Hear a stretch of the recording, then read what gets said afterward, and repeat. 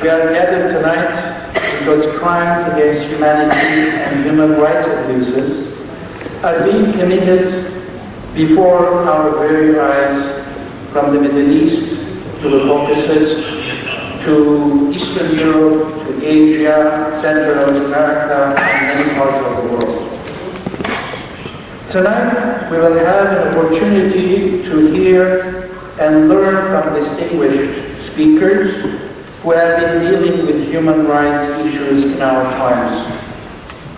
But first, allow me to tell you why this annual lecture is named after Bishop Krikoris Balakian. Bishop Balakian was the first survivor to give us a depth of understanding about what happened during the Armenian genocide in the Ottoman Empire during World War I, especially in the deserts of northern Syria and a region called Deir Zor, where more than 400,000 Armenians alone perished, a sort of the Auschwitz of the Armenian genocide. In his book, Armenian Golgotha, Balakian brings together survivor accounts, eyewitness testimony, historical background, context, and analysis. He was born in 1876 in Tokat, a small multicultural city in the north-central highlands of Turkey. He studied engineering in Mittweida University in Saxony, and later theology at University of Berlin. However, his studies were cut short as he returned to Constantinople when the war broke out in August 1914. On the night of April 24, 1915, he was arrested in Constantinople along with 250 Armenian intellectuals, writers, teachers, clergymen, and cultural leaders, and were deported to a prison in Champira, some 200 miles to the east. He spent 4 years in prison during the entire period of the duration of the war, and then was driven south on a forced march amid continual horrors and extremity. Thanks to his fluency in German, he was able to engage with German engineers and administrators in Turkey at the time, which later proved vital for his disguise and ultimate escape. After the armistice, Bishop at the time, Reverend Balakian, an esteemed clergyman and respected community leader, was a member of the Armenian delegation to the Paris Peace Conference. In 1921, he was appointed pastor of the Armenians in Manchester and London, and was commissioned by the Catholicos of all Armenians of the Armenian Church to organize a diocese for the Armenians in Europe. He served as the Bishop of Southern France for 10 years and died in 1934 in Marseille. Bishop Balakian called himself, and I quote, shepherd of a dismembered flock, an exiled clergyman in a caravan of exiles. Nearly a century later, His Grace Bishop Joachim Manukyan, the Primate of the Armenian Church in the United Kingdom and Ireland, is the host of this annual lecture, once again, about the continuing ethnic cleansing of Armenians in the Caucasus. This is but one of his many efforts to draw attention to the suffering of people in the region as well as around the world. Since his election in 2015 as the chief shepherd of the Armenians in the United Kingdom, he has tirelessly worked towards vitalization of the community and has been actively engaged in ecumenical dialogue and service. He brings a wealth of knowledge and experience, as previously he was the head of the Department of Ecumenical Relations at the Mother See of Holy Trinity. I have the pleasure of inviting Bishop Balakian, the Primate, to share a few thoughts with us.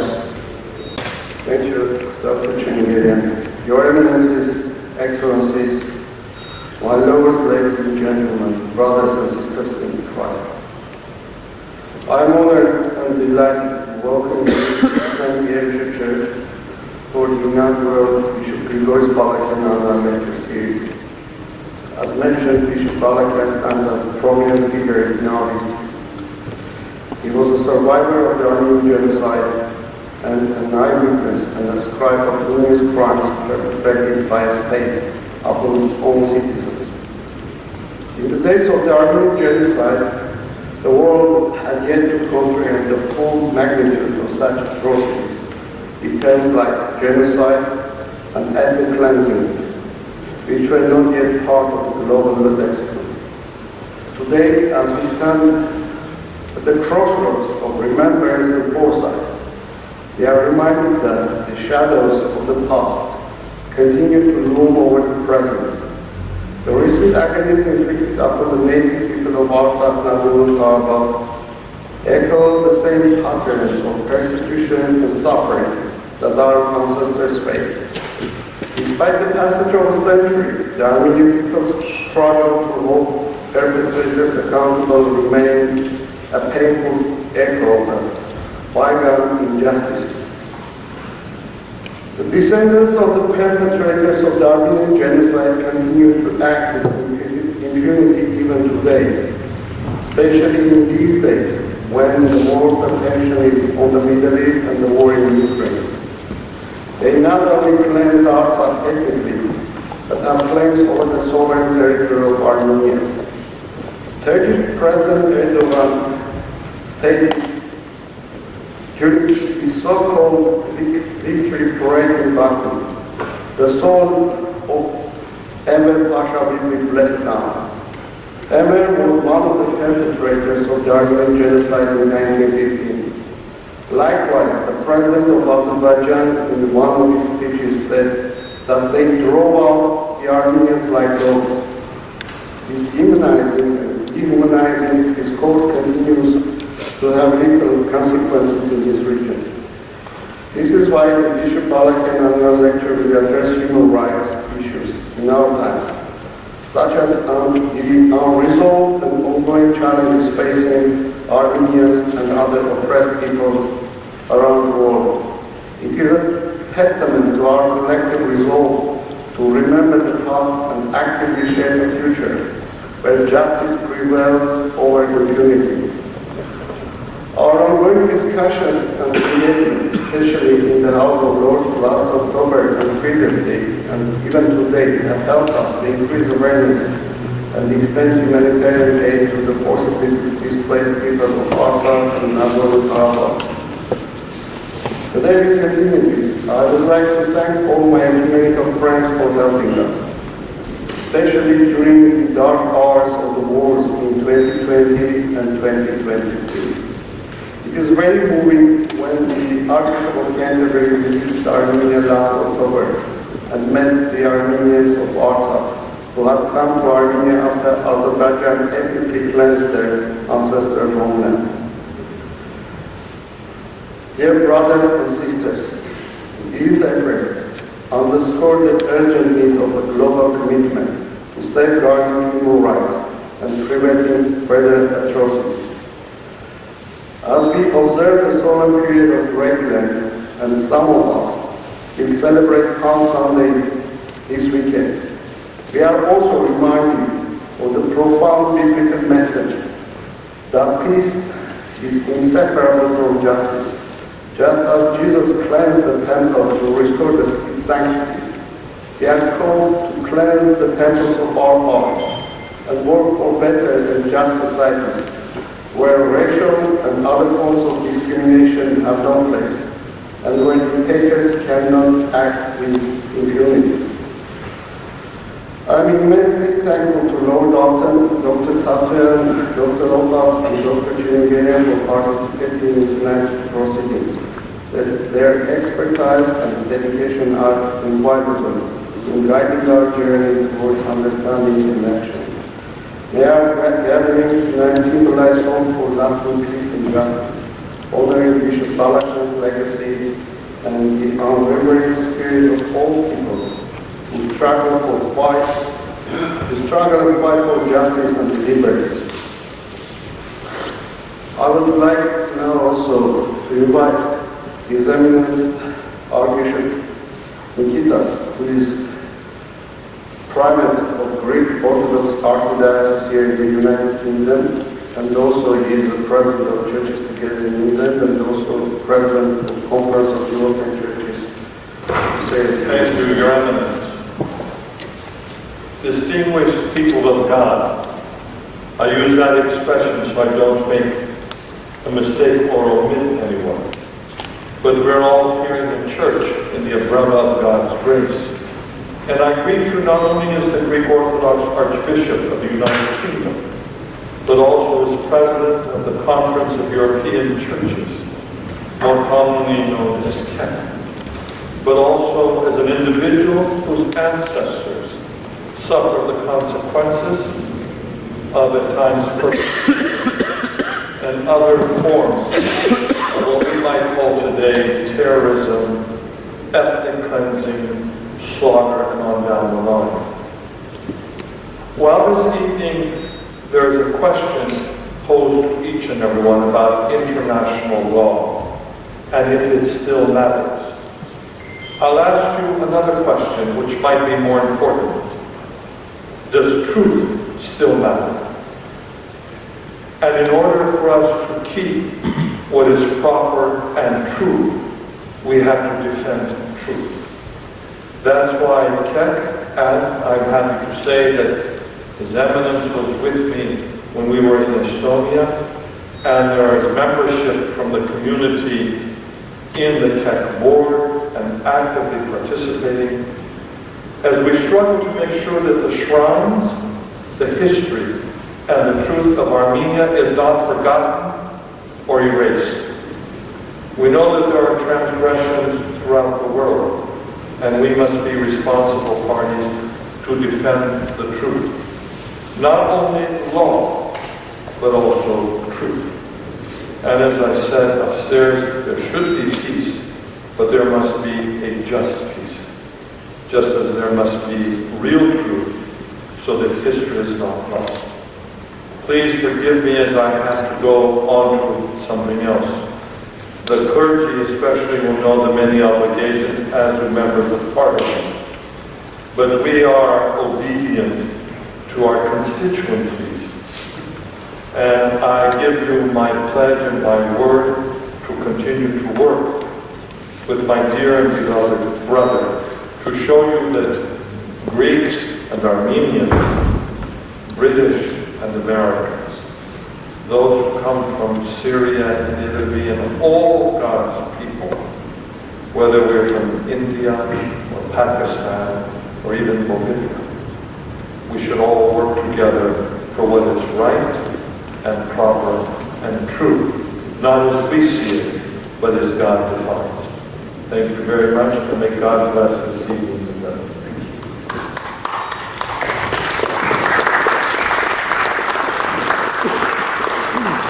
Thank you, Your Eminence. And now I have the pleasure and the privilege to introduce our speakers and the moderator. I will read the brief biography about them, and then we will have the keynote speakers deliver their lecture. Our first speaker tonight, Lord Alton of Liverpool, is a most fitting inaugural speaker of the Bishop Krikoris Balakian annual lecture.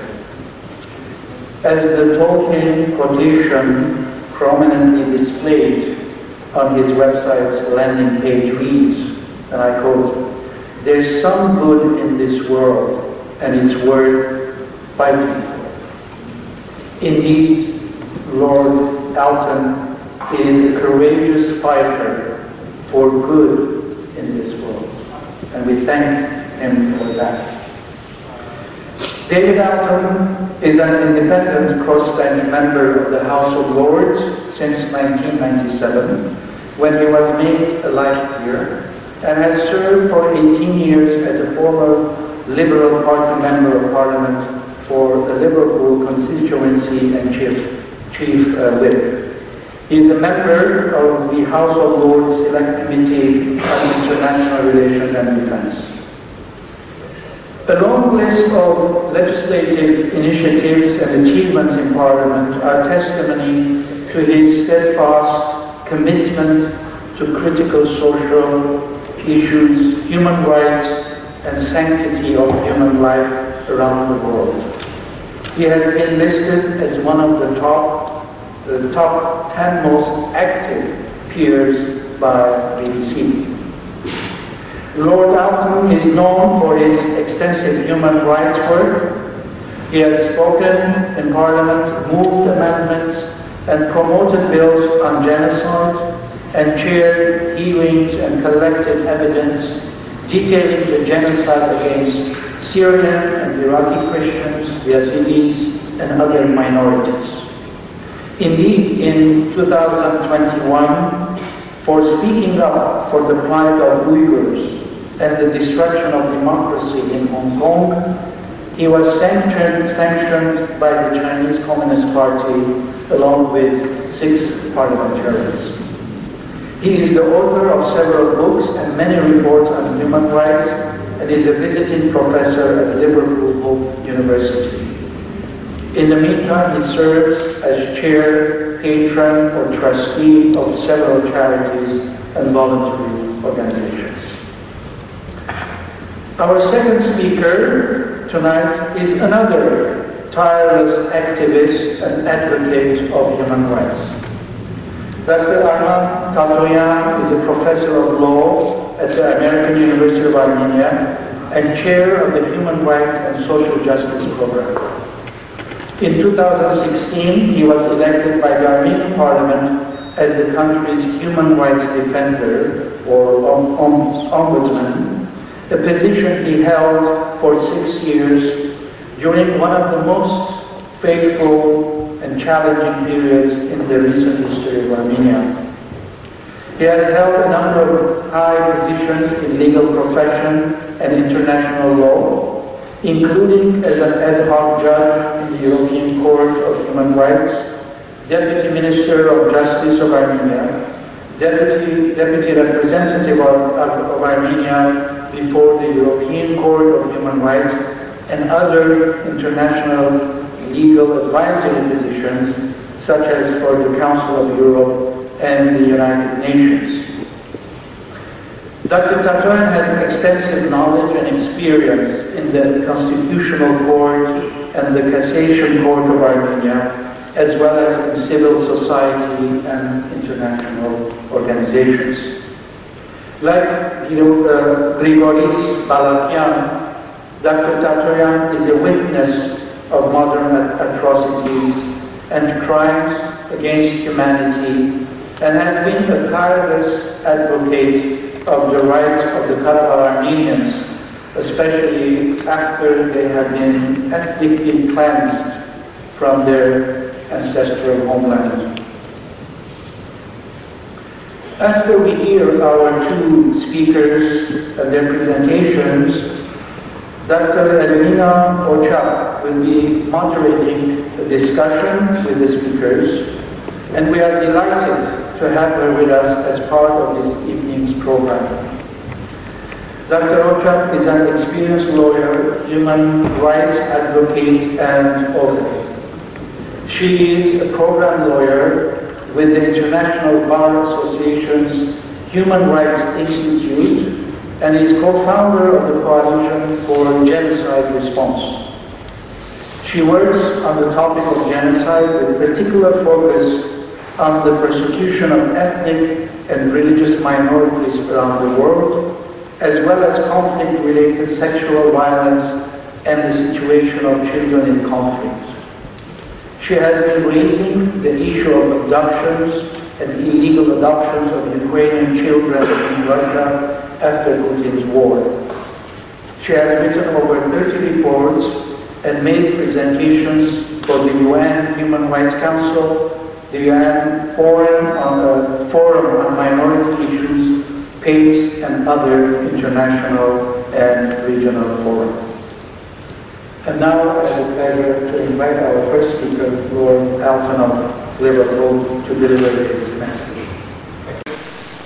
Distinguished guests, ladies and gentlemen, Bishop Balakian has set me quite a task in inviting me to deliver the first lecture named for Archbishop Krikoris Balakian. And in turn, I doubt that I will do justice to either the subject matter, ethnic cleansing, does international law still matter, or to that illustrious and holy man after whom the lecture is named. I should say in parentheses at the beginning that I agree with what His Eminence said before about how truth precedes everything else that we do. It was a great Englishman, Ben Jonson, who said, "Stand for truth, it's enough. Stand for truth, it's enough." Now, as we heard from Dr. Tchilingirian, Archbishop Balakian's own story is, of course, rooted in the Armenian Genocide, of which he was a survivor. In 1915, in Constantinople, he was arrested with 250 other leading Armenians who were forced onto that death march into the Syrian desert. On learning from one of his captors of the Ottoman government's plan to exterminate the whole Armenian population, Balakian took part in a hair-raising escape and was just one of the 16 who survived. And we've heard more of his story this evening. But it's a testimony that he left us that I want to mention, because this speaks directly into the importance of retaining and gaining evidence about the kinds of events that we're going to discuss this evening. His memoir, Armenian Golgotha, is a crucial first-hand account of the horrific genocide which occurred, and it's a rebuke to those who so easily indulge themselves in amnesia or forget or fail to keep records or witness statements. When we fail to remember, we're doomed to repeat the same atrocities all over again. Every bad thing which happens in the world, and there's no shortage of those at this present time, those bad things start with forgetting the bad things that happened before. So tonight I want to divide my remarks into first recalling the Armenian genocide and why I believe that what is happening in Nagorno-Karabakh is an extension of those events which began in 1915 and which were themselves prefigured by atrocities to which the world had already turned a blind eye. I want to then say something about the use of the phrase ethnic cleansing, about definitions and international law, and I want to touch on just one or two of the other situations involving ethnic cleansing in the world today.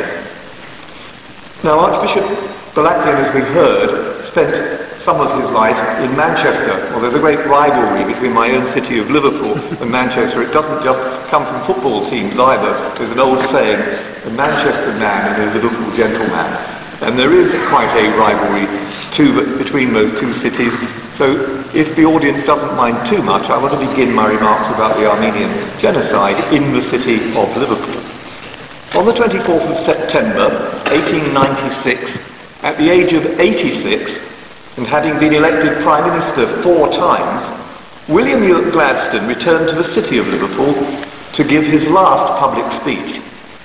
To the thousands who gathered to hear him at a place called Hengler's Circus, which was in a Liverpool neighbourhood where 80 years later I would be Member of Parliament, Gladstone said they might wonder what had brought an old man out of his quiet retirement at Harden Castle in North Wales.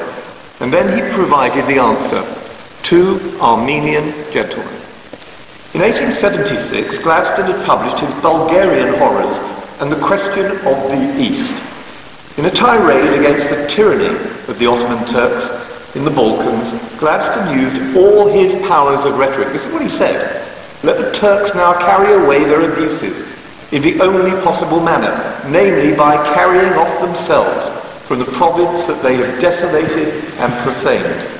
This is the only reparation we can make to those heaps and heaps of dead, the violated purity alike of matron and of maiden and of child, to the civilization which has been affronted and shamed to the laws of God, or, if you like, of Allah, to the moral sense of mankind at large, that such things could be done once is a damning disgrace to the portion of our race which did them, and the door should be left open to their ever so barely possible repetition should spread that shame over the world.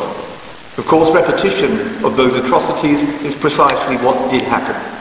Gladstone turned his moral indignation into a nationwide clarion call. It was called the Midlothian Campaign. It called on civilized nations to stand together for Britain to assert a doctrine of equal rights of all nations, and in particular for Britain to condemn the brutality of the Ottoman Empire against its Christian subjects and to defend their right to believe and to worship freely. After the Second World War, we would incorporate that thought into Article 18 of the Universal Declaration of Human Rights, the right of everyone to believe or not to believe or to change their belief. But that Himmler's circus speech came after a series of pogroms throughout Turkey's Armenian provinces and even in the capital, Istanbul. The Armenians and other Christian minorities were forced to pay double taxes. It still happens in parts of the world today, and were denied many civil rights.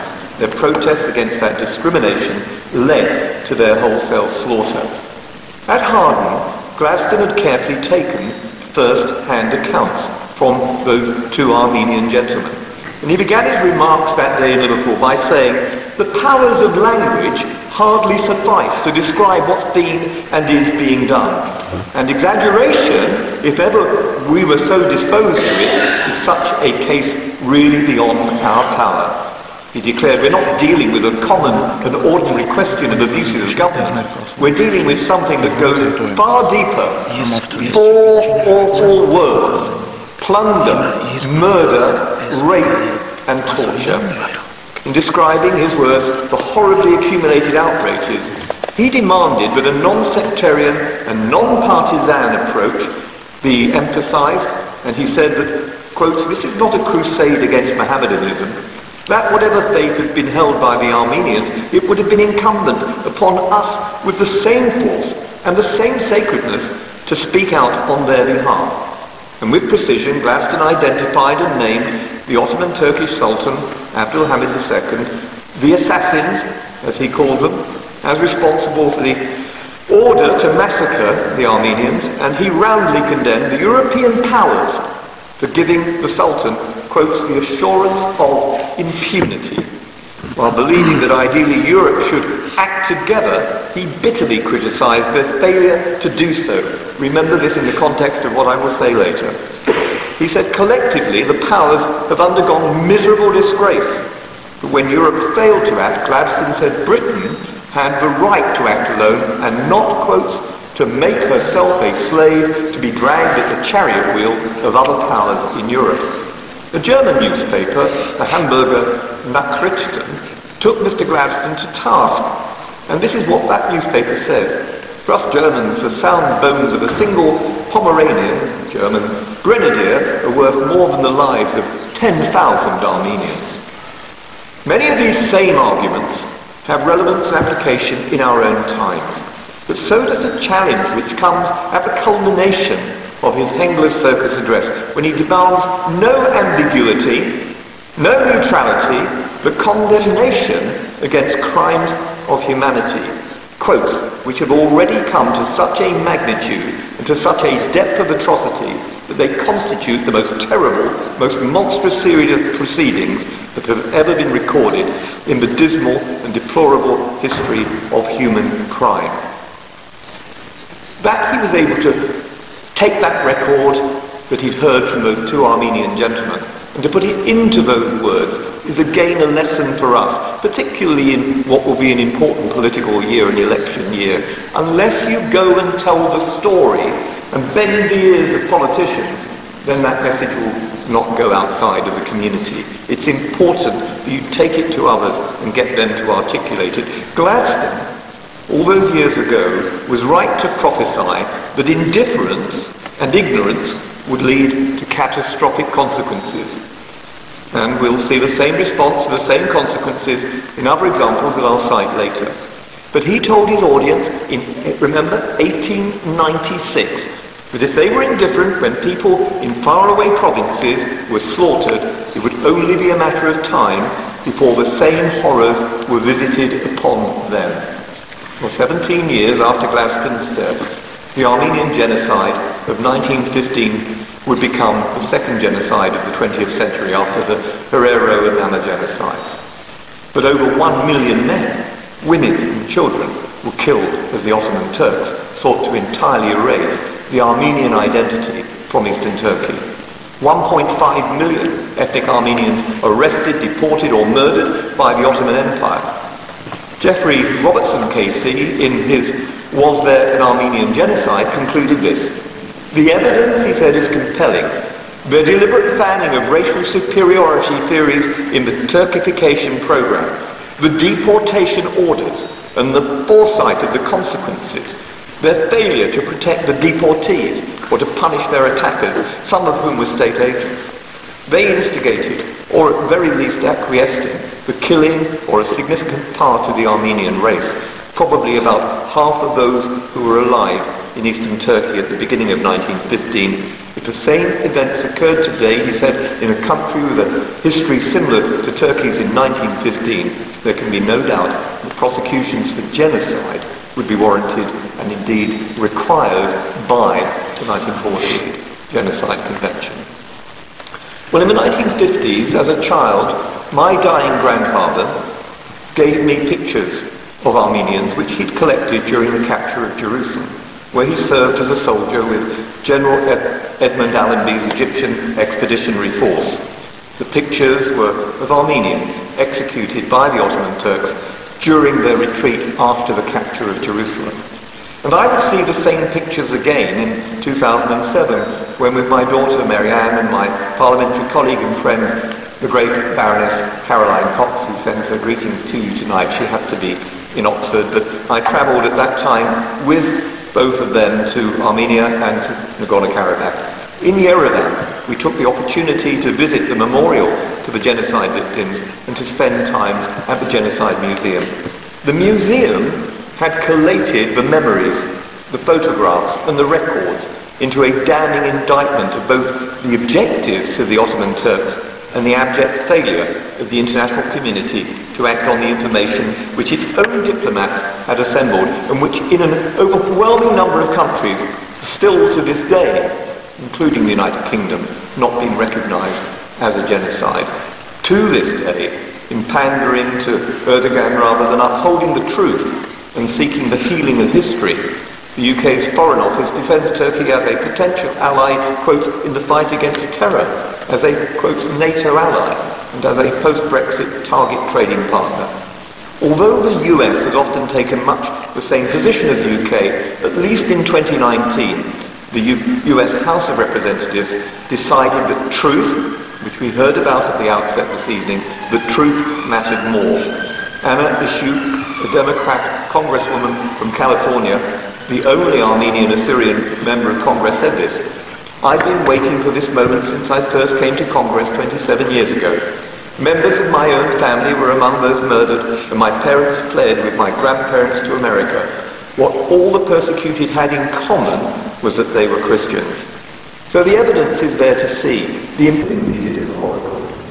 Amnesia about the deadly phenomenon of deportations, concentration camps, rape and killings and ethnic cleansing didn't end in 1915 with the Ottomans. Hitler simply believed that people's indifference would enable him to murder with impunity as he began his campaign of Jewish annihilation. I'm told there's an old Armenian saying echoed in Muzadai that to be an Armenian is an impossibility, a saying which had equal applicability to the Jews of Hitler's Germany. That impossibility of being able to be who you are is a wretched experience shared today by minorities the world over. My good friend, the late wonderful Chief Rabbi Jonathan Sachs, in his book, The Dignity of Difference, celebrates difference in our society. Even today, though, Armenians living in their homeland and in the enclave of Nagorno-Karabakh have faced the ever-present danger of constant, unspeakable acts, motivated by that same hatred which ignited the genocide of 1915. I've seen its consequences firsthand in the tiny remnants of Christian communities in southeast Turkey, which I visited, in Kurdish refugee camps in northern Iraq, which I visited, or the Yazidi Holy Mountain in northern Iraq at Sinjar, which I visited. Erdogan's Turkish nationalism and Islamist extremism is illustrated by his gratuitous decision to turn Istanbul's Hagia Sophia into a mosque, and indicative of his unwillingness to live with difference or to respect one another's traditions or history. The Greek Orthodox Patriarch of Jerusalem, Theophilus III, was right to recall that in previous epochs of history, the seizure or destruction of one another's sacred places and holy sites has led to centuries of bitterness and hostility. He rightly said, our experience in Jerusalem is that to attempt to treat contested holy sites in an exclusive manner is simply a recipe for bitterness and suffering. When our holy sites are open to all, there is peace and mutual respect. Turkey is a country with great potential to show the world the benefits of our common humanity and our common human destiny. The Orthodox world appeals to the Turkish government. We urge Turkey to live up to that potential and show the world the value of coexistence between its various communities. Erdogan's agenda, though, is a very different one. He sees himself as heir to the Ottoman Empire and staged the reopening of Hagia Sophia to take place on the anniversary of the capture of Constantinople by Mehmed II, celebrating it as an act of conquest. This sequestration and usurping of buildings and artifacts is done with clinical precision and a purpose. It's to create fiction instead of truth. It creates a lie that these people no longer exist, that they're non-persons, and that no one really cares very much. And as he emboldens his allies in Azerbaijan and takes advantage of the decline of Russian influence, it's self-evident that not only has he encouraged the hostilities and ethnic cleansing of Nagorno-Karabakh, but his pan-Turkic dream of completing the work of the Ottomans and eliminating Armenia itself is as potent and dangerous now as it was in 1915. In September 2023, Azerbaijan's unprovoked massive military attack on the Nagorno-Karabakh Artsakh, which has its origins as part of the 10th province of the Kingdom of Armenia, existing from around 189 BC to 387 AD, ended 3 decades of contemporary de facto independence. There have been 2 wars, of course, over the enclave in 1994 and 2020, the so-called 44-day war.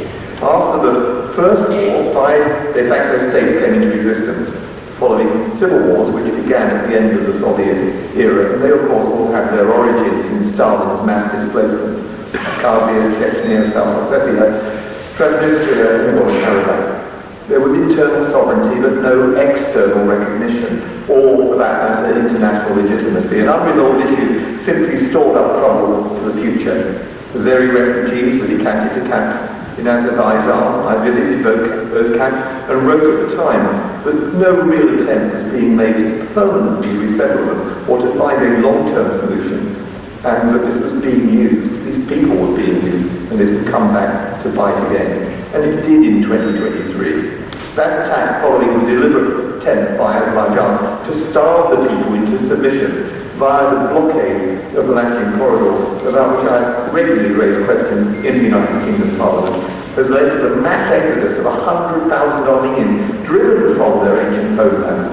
As the European Parliament and the US administration have made clear, this gross displacement not only has huge humanitarian consequences, but has implications for identity, self-determination, sovereignty, and territorial integrity. And there's a read across from that to Ukraine, to Taiwan, to Guyana, the Falklands, and elsewhere. The resolution of some of these questions is not helped by hazy definitions and little international agreement about which principle takes precedence. Ethnic cleansing as a phrase has no formal definition. It's not recognized as a separate crime in international law. UN Commission of Experts, which examined what happened in former Yugoslavia, simply said that ethnic cleansing could be regarded as a contributor to war crimes and could fall within the terms of the Geneva Convention. But note the ambiguity and the lack of force.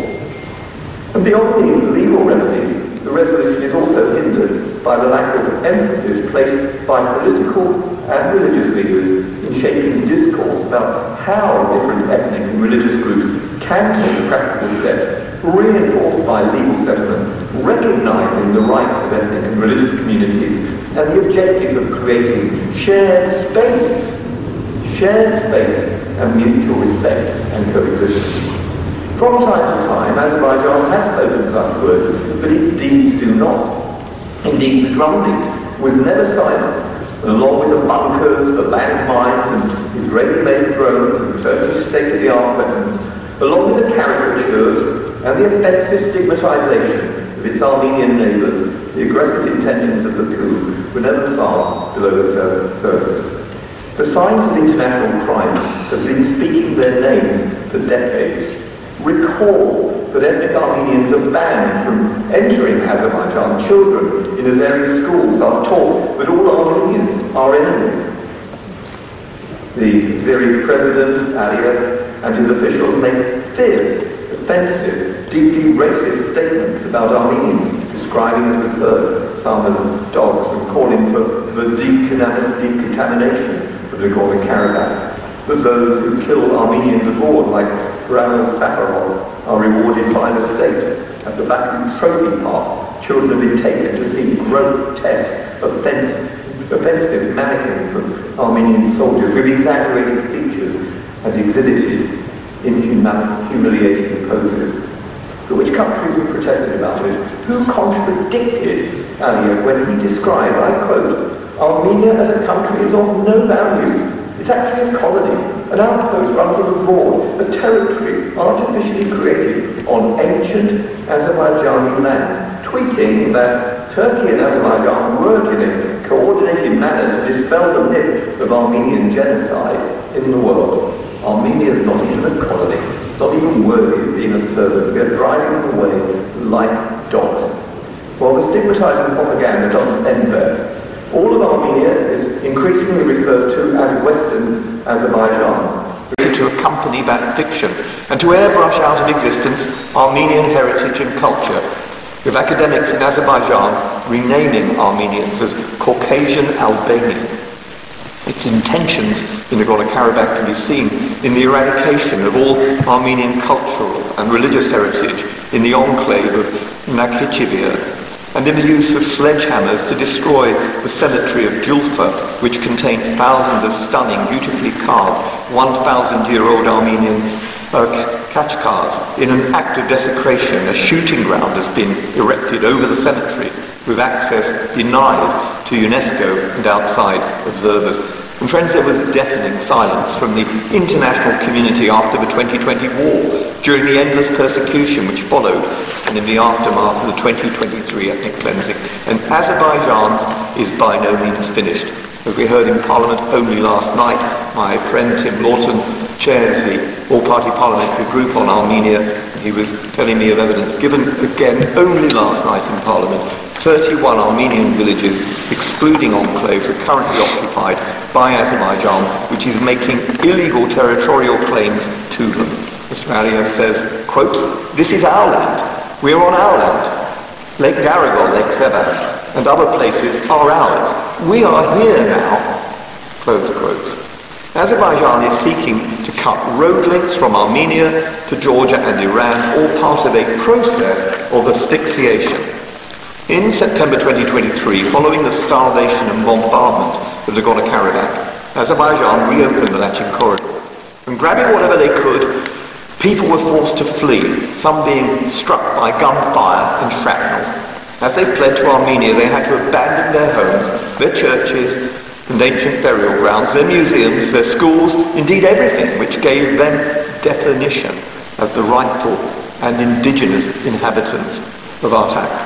Note too that there are more than 4,000 Armenian historical and cultural monuments under the threat of total destruction, and the territory is subjected to historical revisionism. Note also that Russian troops, theoretically there to protect Armenians, told the people to leave their villages, that they shouldn't resist, and that they would be free to return. As the people fled, some of the Russian troops stole personal belongings. The reality is that Russia backs Azerbaijan, describing ethnic cleansing as an Azeri anti-terrorist campaign. In true Putinese style, it continues to deny that the deportation of Armenians has even occurred. Confiscated military hardware was sent west to be used against the Ukrainians. Repugnant.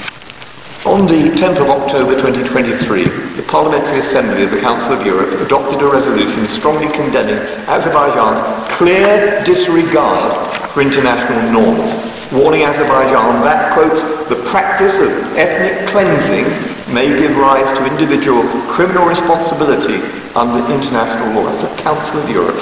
Although most European countries have acknowledged the plunder of Nagorno-Karabakh as ethnic cleansing, along with Russia, the UK government still refuses to call it ethnic cleansing. Well, why not, friends? Why hasn't it imposed Magnitsky-style sanctions on those responsible? It's high time that it did, instead of implying a moral equivalence between Azerbaijan and the Armenians. On the 17th of November 2023, the International Court of Justice set out the rights of the people who had been forced to flee. But as of this month, no Nagorno-Karabakh Armenians have been allowed by Azerbaijan to return to their homes, and no measures have been proposed by Azerbaijan to enable this to happen, and without the presence of international peacekeepers who in any event would feel safe to return.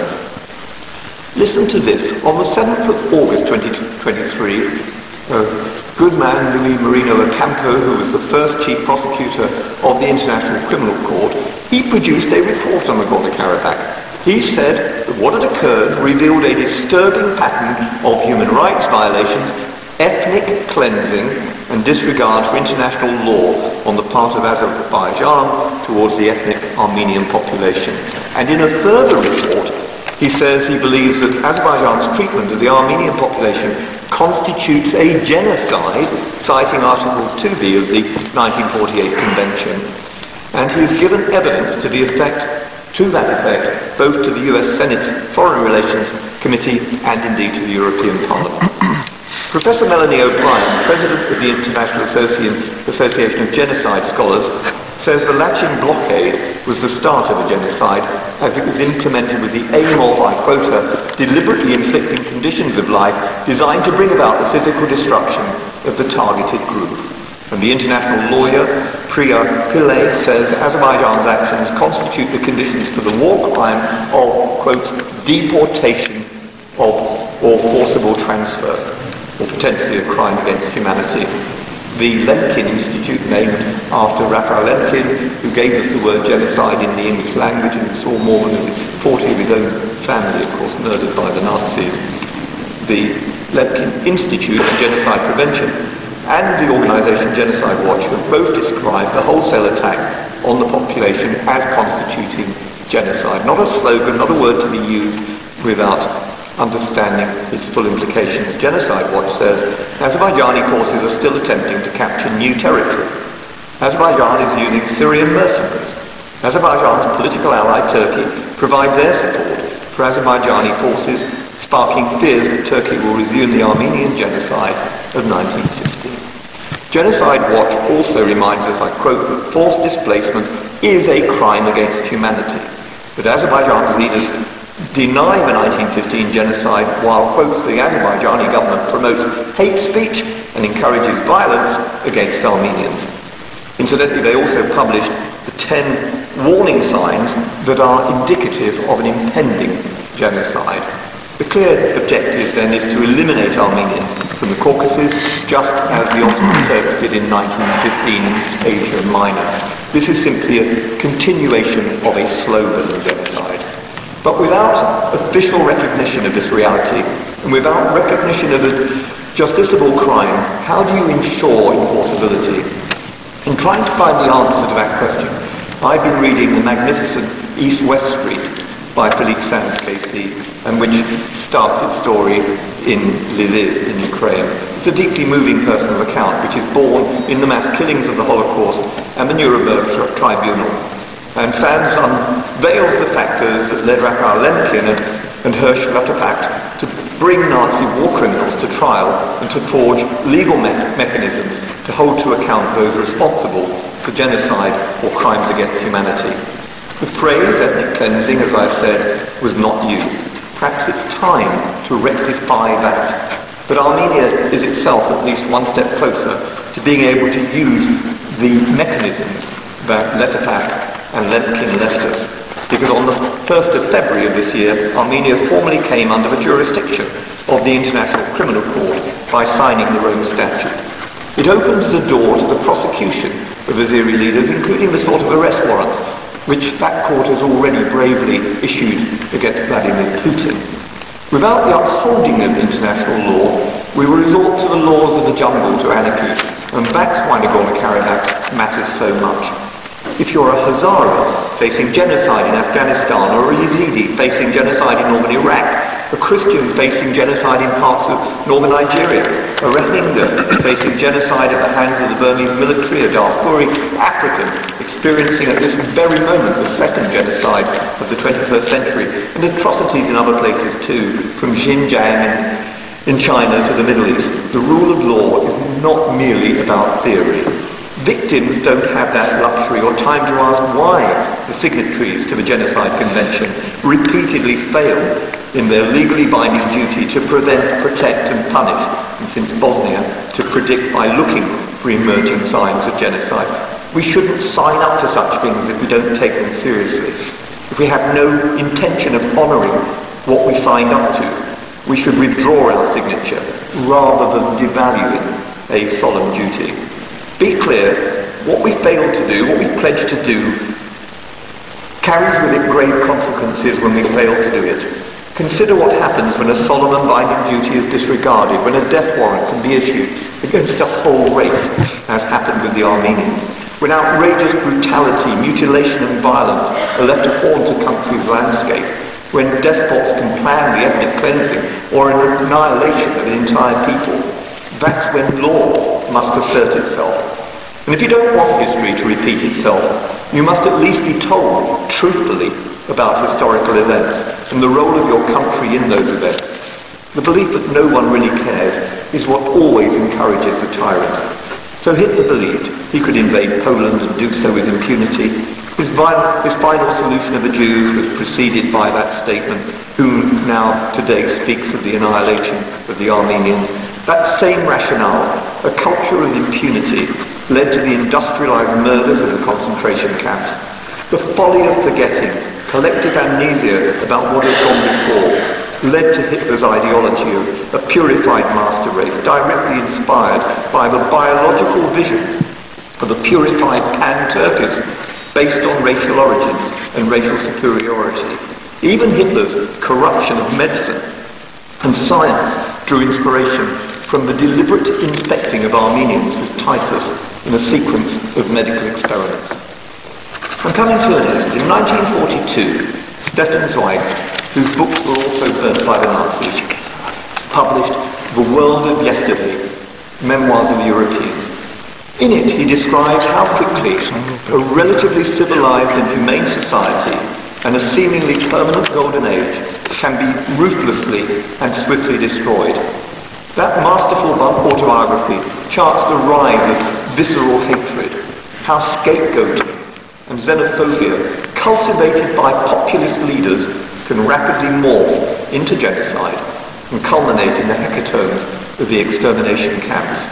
A fatal chain of events stretches from the Turkish genocide of the Armenians to Hitler's concentration camps and to the depredations of Stalin's gulags and Mao's cultural revolution, from the pestilential nature of persecution, demonization, scapegoating, and hateful prejudice. Despite the overwhelming evidence, just 32 countries currently recognize the crimes to which the Armenian people were subjected to as genocide. And that failure to recognize past genocides and to name them for what they are is not insignificant. Such denialism and associated impunity for the crimes committed inevitably results in further atrocities. But Turkey should take note that despite its threats to countries which recognize the Armenian genocide, The issue never goes away and won't do so until Turkey itself truthfully and honestly recognises this chapter in its own history for the infamy that it was. Unhealed history can never and should never be suppressed. It's why it's so important that we honour the memory of Archbishop Balakian tonight, and in doing so insist anew with men like Raphael Lemkins that international law must stand between us and the alliance of dictators and authoritarians who seek to replace the rule of law based on a world order determined by their hegemony. Yes, international law does matter still. Who remembers the Armenians? We do, we must. We must always speak for people who face this kind of threat of total extermination and obliteration. Thank you for listening. Representatives of churches and ecumenical organizations, distinguished guests, ladies and gentlemen, my dear compatriots.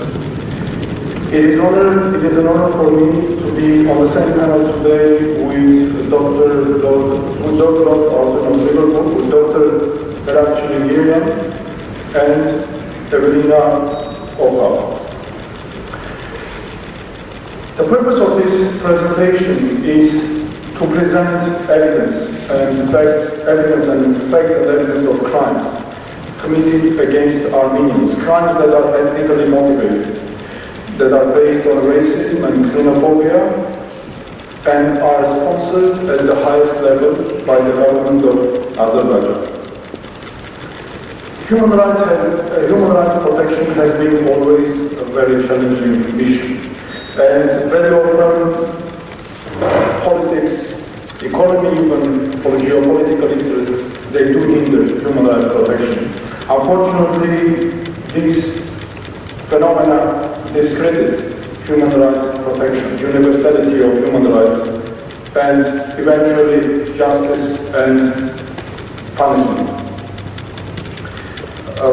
Armenians, in my presentation today, I will present crimes that were committed and this is a continuous policy, are still committed against our nation. First of all, these are Armenians of Nagorno-Karabakh. Lord Alton presented already the basics of the hatred policies of Azerbaijan, deeply rooted.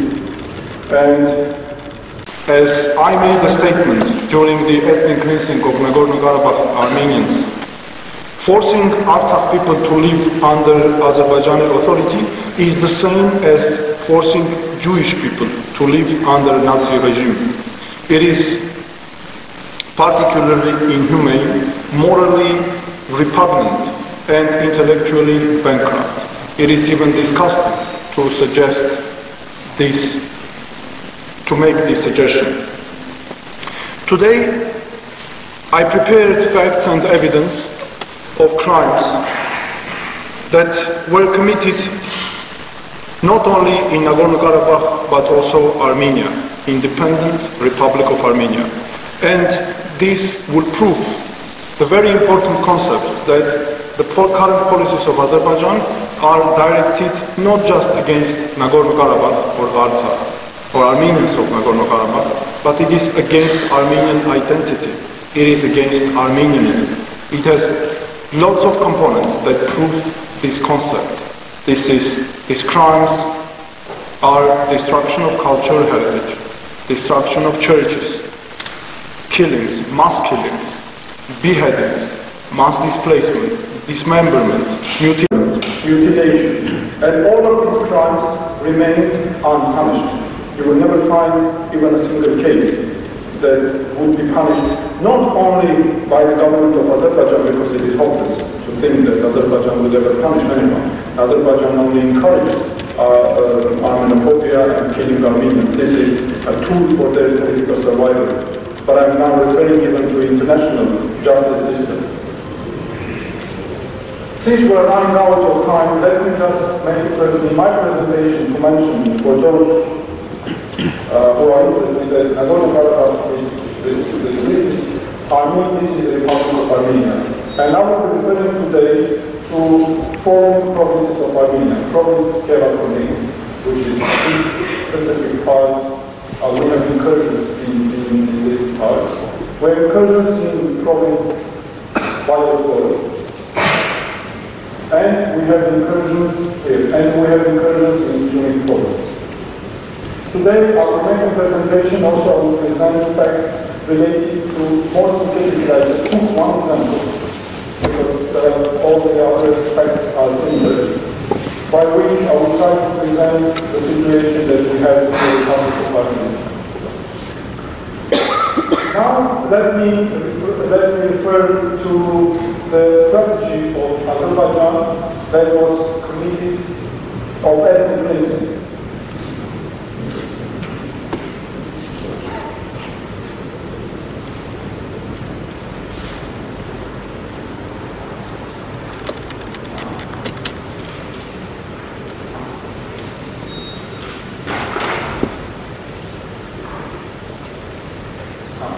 Now, Azerbaijan counterattacks of September 1920 and forced displacement of over 150,000 Armenians. Our foundation carried out extensive fact-finding missions with the help of military commanders of the Defense Army of Nagorno-Karabakh. This was carried out based on internationally approved principles of fact-finding missions. And we were able to reflect on the map the strategy of Azerbaijani armed forces. This is Nagorno-Karabakh, the region that I just presented to your attention. After 2020 war, 44-day war, there were only 4 regions of Nagorno-Karabakh left under Armenian control. This is region Mantaker, that is here. This is region Stepanakert. This is the capital city. Askera, and Armenia. 4 regions. Azerbaijan started heavy military attacks, including artillery, in 4 directions. The purpose was to isolate all these communities from each other.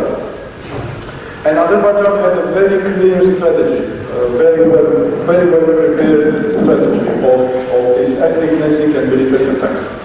First of all, it is important to mention that Artsakh was blocked, or Nagorno-Karabakh was blocked from 2020 to December 12. All the roads leading to Nagorno-Karabakh and the only road of life was blocked, connecting to Mother Armenia was blocked by Azerbaijani so-called eco-activists who in reality were agents of the government of Azerbaijan. We carried out extensive research and we established 500 profiles of people who blocked.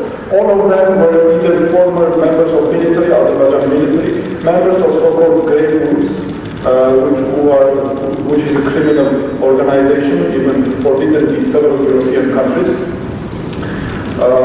There was no, consequently, Nagorno-Karabakh was surviving, being in isolation, without food, without water, without fuel, without any other simple things that are necessary for life, without electricity and gas. I will start now from this region, Mantaker. This is region of Mantaker. These are blue colors. We have here the directions of Azerbaijani attacks, and the triangles are already Azerbaijani military installations, military positions after the advancement. These attacks started at 12:30 p.m. local time, which means that all families were separated at that time. Children were at schools in kindergartens. Parents had to go to different cities, very often regions, to find food, with the hope to find food, because at that time there was almost no food, and people very often had to go even hundreds of kilometers to walk by foot to go to find food for their families. Which means that families were separated, and the military attacks, since they started at the same time in 4 directions, they isolated these communities immediately from each other. And Azerbaijan also targeted military positions immediately, which created chaos in Nagorno-Karabakh, and also they immediately, from the first day, they isolated Stepanakert.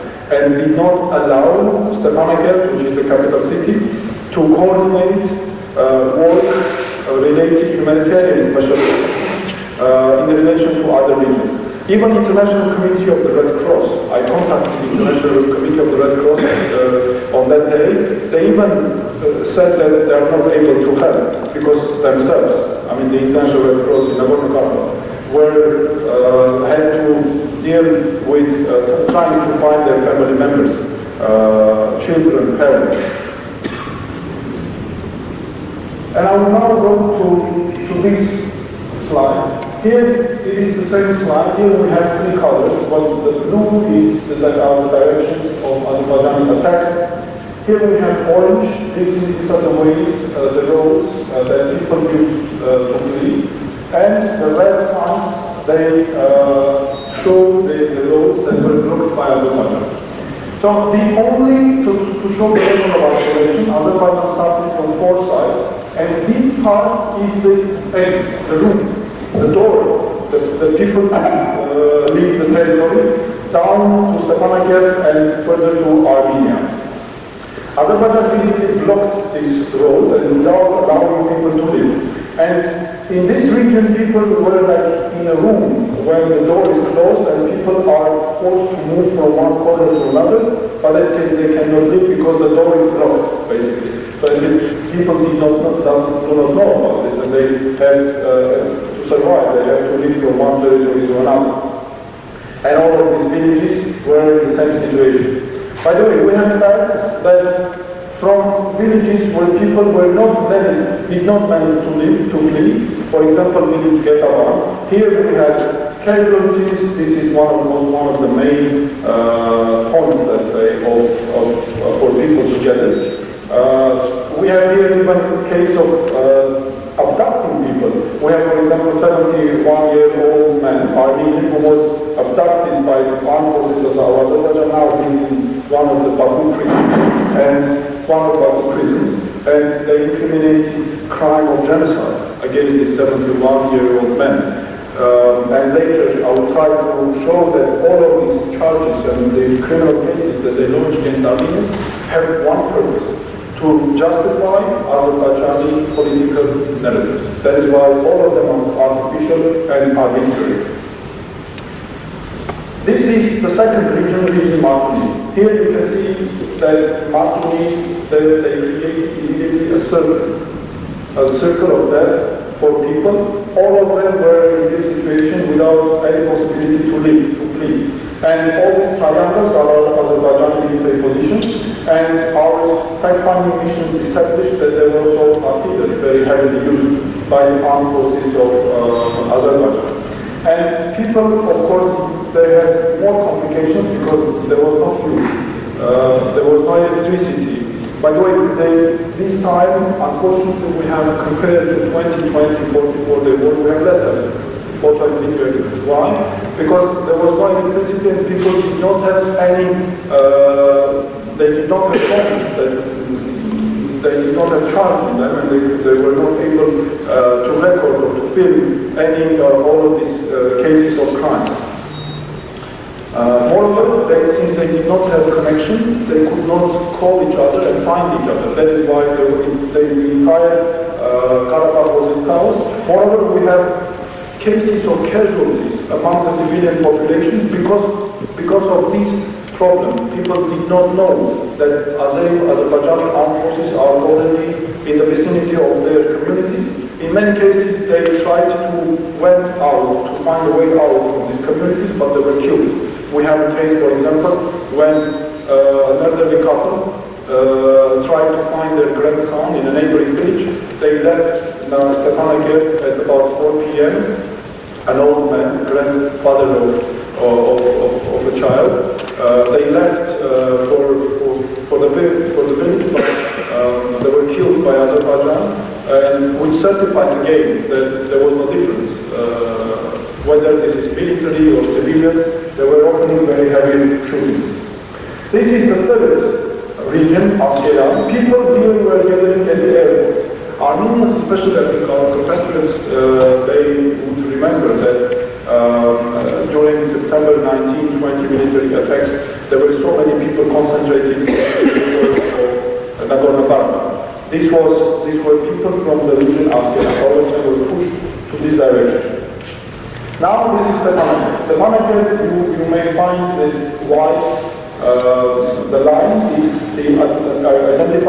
shows the administrative district of Stepanakert, administrative borders of Stepanakert. Azerbaijan immediately installed the military positions here and surrounded Stepanakert. By the way, they immediately took measures to cause humanitarian problems to people and to make them flee these territories, leave these territories as soon as possible. Azerbaijan authorities keep saying that Armenians left Nagorno-Karabakh voluntarily, that they are invited to come and to live together. But we have plenty of facts showing that it was all these people were forced to live, otherwise they would have killed by Azerbaijani armed forces. For example, this place is the water filtration system of Stepanakert. And this place was supplying water to the entire Stepanakert. 60% of the population of Nagorno-Karabakh at that time was in Stepanakert. They immediately occupied this water filtration system, and starting from September 19 to the very end, people did not have drinking water. They just literally had to drink dirty water directly coming from mountains. Azerbaijan invaded on September 20 immediately the city of Stepanakert, here in the region Perkejan, Arman and Azerbaijan, and here we also have casualties. There were many cases when people who gathered in the center of Stepanakert, when they were already asked or forced to leave, there was already open so-called humanitarian corridor.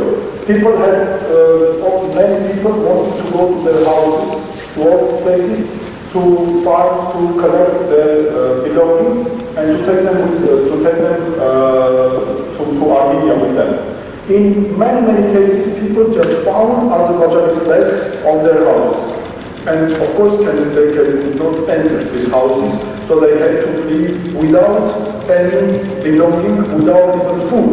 That is why we have about 70 cases, death cases, on the road from Stepanakert to Armenia, that people just died without survival. These are the facts of artillery. You can see that all the roads, at the same time, this includes almost all the regions, were under heavy artillery shootings. And that is why we have, for example, as a result of bombing Sarman village, we have 4 cases of children who died in one village, because the village school was bombed, there was targeted bombing by the Azerbaijani artillery. And these are some of the photos. Now I will make a presentation. I will present 1 minute video, about 1 minute video. This is one of the cases that we could restore how Azeris were carrying out their crimes.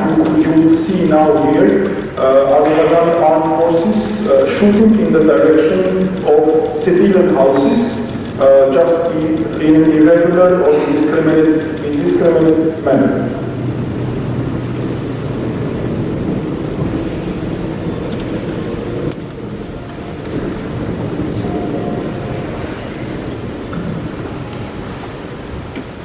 On the left side is the village, and we restored it on the back, on the right side.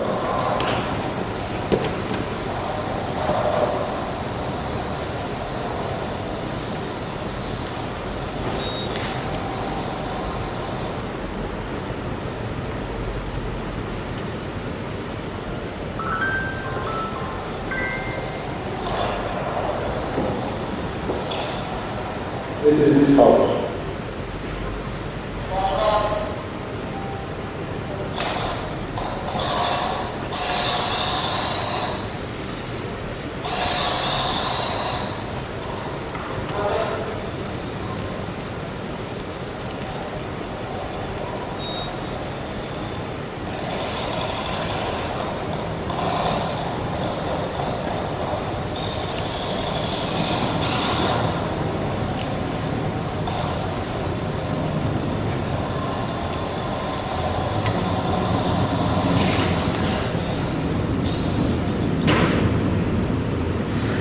So this was one just case, and Azeris, they spread this video themselves. Usually, how they do, they act like Al-Qaeda or other terroristic organizations. Usually, when they commit crimes, they film their own videos, and they spread themselves through Azerbaijani government-affiliated channels. And there was always a question: why they do it? They do it on purpose. They know that they will be praised only by their society. They know that they will be encouraged by their government. And they know that there will be no punishment. Because when committing crimes, killings, beheadings, everything, usually they are in the open faces. And they know that there will be no punishment, although they commit crimes, war crimes. And because these crimes are not separate crimes for one another, but these are elements of a single chain. Because they have a single basis. This is the racist policy, hatred policy of the government of Azerbaijan to exterminate Armenian identity. Now I will bring, since we're running out of time, I have plenty of evidence that I could present, but I will concentrate on, again, one example related to Armenia. Currently, Azerbaijan has incursions inside Armenia, Republic of Armenia. And Armenian villages, towns, are surrounded by Azerbaijani armed positions. The scenario is more or less the same as it was in Nagorno-Karabakh. Before the ethnic cleansing of Nagorno-Karabakh, all of the villages and towns of Nagorno-Karabakh were isolated and were surrounded by Azerbaijani armed forces. There were numerous shootings, explosions. They were prohibiting people to use pastures, lands, to earn income for their families. There were cases of abduction. People had no drinking water because others were controlling sources of drinking water. So the similar situation we have in Armenia. And that is why, since there was no punishment for the authorities of Azerbaijan for their crimes in Nagorno-Karabakh, existential threats, now Armenia is facing the same existential threats. And I will make a presentation on the village Nerkinhan. The occasion to visit last time this village Nerkinhan was the incident of February 13 when 4 Armenian soldiers were killed by the Azerbaijani armed forces from the armed positions that are inside Armenia, several kilometers deep in Armenia. This is the village Nerkinhan. It is Sunni province. I show it a bit on the map. We have reflected and we were able, together in cooperation with our experts, friends, to reveal all of these armed positions on this map. And the information that is here has a very high level of credibility. Because we made the public presentation and no one was able to deny what we have here, especially from the Azerbaijani side. You can see now the military positions of the Azerbaijan. So this is the border according to Google Map, and there are 25 armed positions of Azerbaijan surrounding this small village from 3 sides. We have even revealed the military positions of Azerbaijan, 4 military positions, you can see in red circles. These are positions from which Armenian soldiers were killed, because they have snipers there, so it is easy for them to kill all the soldiers. You can see that more than 2 kilometers they are inside Armenia. These are the Azerbaijani armed forces from the border, you could measure it. Now you will see these are civilian houses, the school, the village club, under the control of Azerbaijan. The school is from Azerbaijan military position 700 meters away. Children facing Azerbaijani snipers every day. Now this is the water drinking source. People here have no drinking water at all. They drink water from river, literally from river. They have no access to cemetery. They still have to open a new cemetery to establish. This is the church. Again, you have no access to the church. Now you can see the armed position in the yellow tents of Azerbaijan. And gardens, pastures, everything are under the control of Azerbaijani armed forces. People are not able to use any of these gardens. Consequently, they have no possibility. They have no possibility. We can go even now to the slides. They have no possibility to earn income. Only in this small village, We have 2,700 hectares of land that are under Azerbaijani occupation, 2,400 hectares of specially protected lands, 170 hectares of forest lands, 130 hectares of communal lands. In addition to that, 1,000 hectares became in this small village not possible, unavailable for use by this civilian population, because Azeris have this principle: when they invade some territory, then it becomes not possible even to approach them even up to 500 meters, so 1 kilometer, because they open shooting fire in the direction of civilians. Recently, when I was in Nerkinhan village, people told the story. An old man with his grandchild went to one of these pastures, trying to show explicitly to Azerbaijani armed forces, because they know that Azerbaijani armed forces are watching them all the time with the binoculars. Even they watch from what is happening in houses. So he started to walk in the direction of these pastures, and Azeris immediately started to open shootings. By this, not allowing this man to use his pasture. Because the purpose is to do everything that people leave these territories. There is one more thing. You can see that these are the lands. And now, one more important fact. The nature in Armenia, forests, everything is very extensively being destroyed and ruined by Azerbaijan. You can see now that all these places were forests. Azerbaijan, when they invade the territory of Armenia, they start building roads, they start building bunkers, different constructions, infrastructure, and by this they ruin Armenian environment and nature. And there will be very soon the very high-level nature protection related event in Azerbaijan. I wonder how they are able to host this event in their country when they destroy the flora and fauna, the nature of the Republic of Armenia. There are also all the time mine explosions and shootings in the vicinity of villages. So when Azerbaijan invades any part of Armenia, they immediately start installing mines. Very often you may hear those who are familiar with Azerbaijani policies. Recently they were especially claiming from Armenia so-called mine maps, that as if they exist in Nagorno-Karabakh, in exchange of prisoners of war, for example, for bargaining purposes.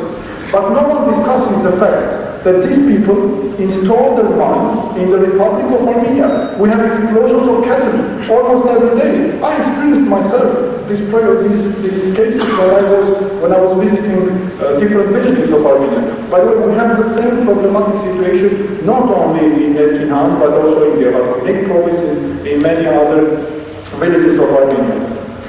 Now, I'm coming to the end of my presentation. I came to the end of my presentation. Let me just say one very important thing. Why Azerbaijan will not stop these policies? The response or the answer is very simple. Because they will not survive without hatred policies against Armenians. They created an external factor of an Armenian as an enemy, and this has become a source from which they receive their strength, political strength. One more thing. Now, why this policy is dangerous for other countries?